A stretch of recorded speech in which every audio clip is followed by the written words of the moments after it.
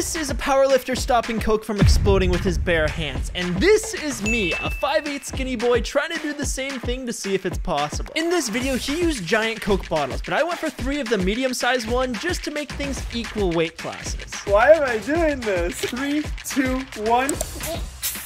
Oh, no, that's not going well. Because it turns out I had a terrible grip, so I need to change it for round 2. Oh my god.